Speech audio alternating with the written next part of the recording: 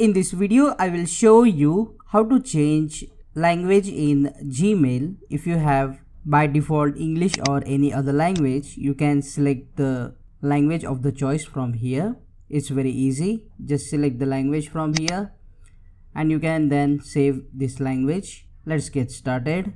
To change the language, you will see here the gear icon, which is a settings icon. If you click on this gear icon, you will see this option, see all settings. Click on this button and you will see now under the general language. By default, for me, the Gmail display language is English. To change the language, click on this box and select the language of your choice. Here I will select English US. After selecting, scroll down at the bottom and you will see the option Save Changes. As soon as you click on this Save Changes, the page will refresh and you will see that the language will be changed. In my case, this is just English, so the language hasn't changed, but for you, you can easily see that the language will be different in your case. Like the video and check out these useful videos shown on screen related to Gmail, and don't forget to subscribe.